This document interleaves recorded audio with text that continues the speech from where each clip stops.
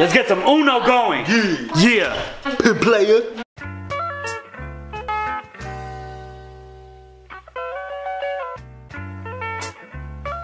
So basically, we just got a house. Me and Annabelle, me and my future wife, my fiance, can go over there. So we got a house. It's a 3-bedroom, 2.5 bath, 2-story upstairs and downstairs. And we got all of our furniture. We're picking up our furniture tomorrow, moving in and stuff like that. I'm probably gonna move in about 2.5 weeks. So I'm gonna be all alone by myself unless Andy and Lalo and stuff wanna come visit me. Annabelle, how do you feel about having your own room with your husband-to-be? I can't wait. Oh, can you wait? How do you feel about your first moments of sharing a restroom with your new husband-to-be? I just hope not to die from the smell. But How do you feel about him smelling your feces breath? my feces breath, well, as long as he doesn't pass out, we're good. How do you feel about having prayer nights at your house? Prayer nights? Yeah. I can't wait for the Holy Spirit to come through our roof, through our chimney, through our windows, and be able to say that, you know what? That's powerful. People talked in tongues in my house, you know? How do you feel about sharing a room with your wife-to-be? It's a long time coming. I mean, I've been waiting for this for, you see what I did there? Yeah. It's a long time. It's been 3 years, so I think it's time, and I can't wait. It's been a long time.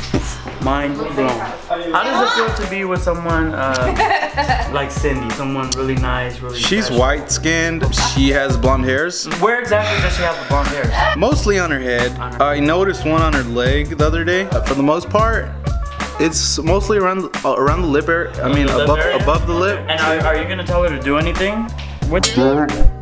I mean, I've tried, but you know, girls. Yeah. It's very hard. They get emotional. About her cooking, is her cooking good? You know what? I'd say it's pretty good. Okay. It's very good, and it's good. Well, you know, whatever's in the box, I mean, is in the box. But he says that he likes the whole hairy thing. So are you gonna like start growing stuff out? I don't think he's talking about the hair on your arms. I mean, you take it for what it is. 22 times a day.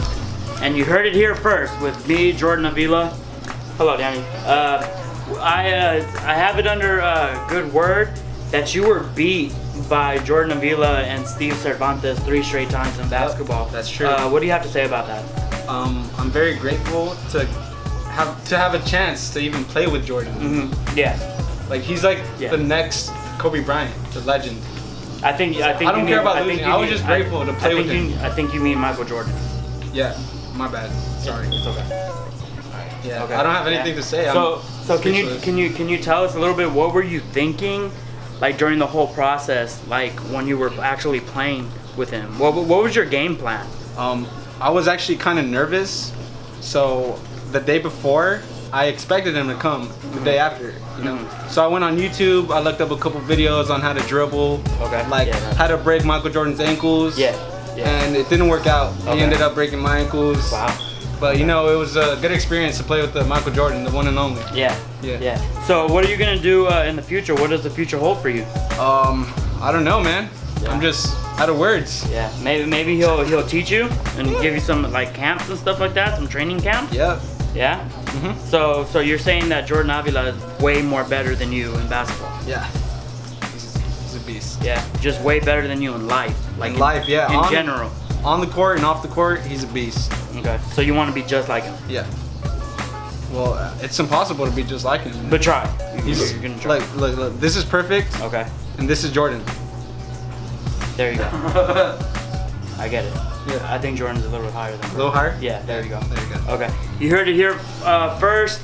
Jordan Avila is better than perfect. Danny has retired from the sport of basketball because his beat down from Jordan was just way too much for him. He's gonna focus all of his attention, all his efforts in ping pong now. So, but what he doesn't know is actually Jordan is a champion at ping pong as well. But we'll see what the future has for him. He's young, courageous, you know, good-looking guy. You know, so we'll see what it has. And that's all I can say. Back to you in the studios.